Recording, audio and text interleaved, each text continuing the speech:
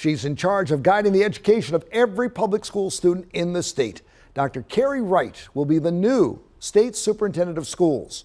She has served as interim superintendent since last October, and now the State Board of Ed voted unanimously to appoint her full-time. Dr. Wright outlined her goals for the state schools today.